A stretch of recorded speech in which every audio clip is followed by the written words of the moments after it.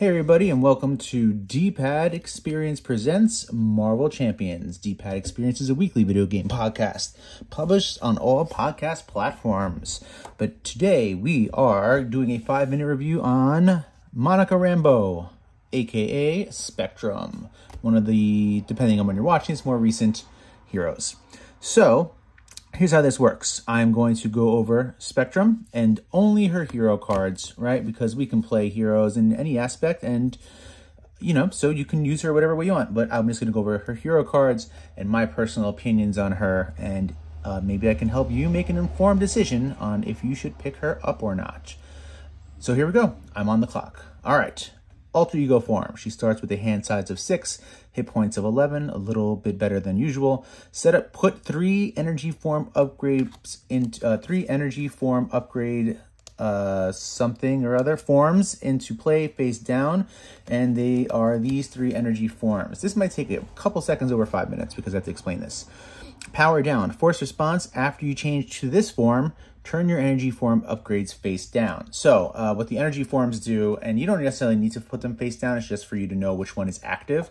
I just use a counter, so I'll show you. So they're going to be in play like this, and I just use an active counter. I put them up so I know which ones are which, and I put it on the one that is currently active. So let's take a look at them.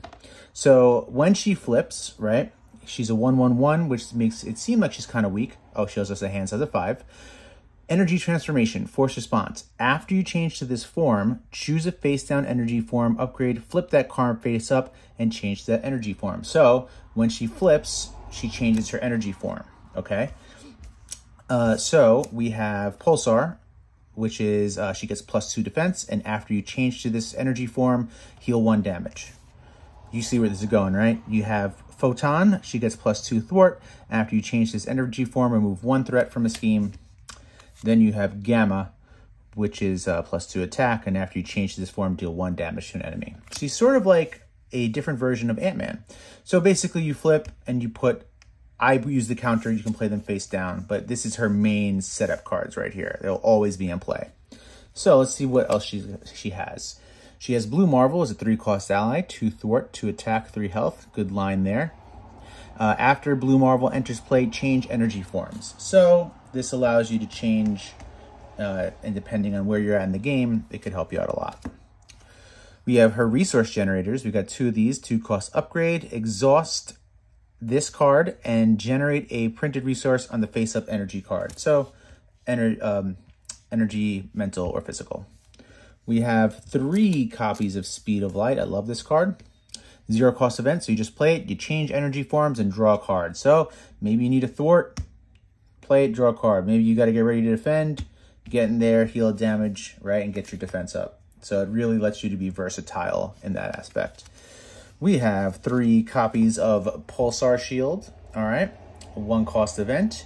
Hero Interrupt. When Spectrum defends, change to energy form and ready Spectrum. If she was already in Pulsar energy form, she gains Retaliate until the end of the phase. So let's say maybe were attacking and you draw this at the end of the hand. You could play this, you could defend, play this, get your +2 defense, right? Ready her, and you'll be set. If you're already there, you get Retaliate. So again, you gotta think ahead a little bit. And I think you might know where this is going, right? You got 3 copies of Photon Speed, which is the thwarting version of that. Change to Photon Energy form and remove 4 threat from a scheme. If you are already in Photon Energy form, ignore the crisis icon for this thwart. These are usually very situational, the crisis icon one. But you can change, remove 4 thwart for 2 cost. Pretty solid. You got 3 of these. And my personal favorite, the best card in her kit, in my opinion. 3-cost event, Gamma Blast. Change to Gamma Energy form and deal 7 damage to an enemy. If you are already in that form, the attack gains overkill, right? So you got the one that you'll already be doing for changing to that, plus this, that's basically an 8-cost, 8 attack for 3 cost. So there you are. I don't think she is a new player-friendly hero. She requires a lot of flipping, right? She's gonna want to be flipping so that she can change energy forms for whenever she needs to, right? Aside from that, you really got to be thinking ahead of which energy form you want to play. She's actually very, I don't want to say complicated, but she's very technical in how to use her. But the good thing about her is she has a very, very high, aside from skill level, but just a very, very high threshold of doing well. My brain is dead. It's Sunday. I'm tired. She is very, very flexible. She can basically use almost just about any aspect, right? And you can get really, really creative with her. And I think she's really fun. I don't recommend her if you're new to the game, right? But if you've been playing for a while and you're looking for something new, I actually think she's really solid. I don't know if she's S tier, but she probably is in A tier with all of the different things she can do.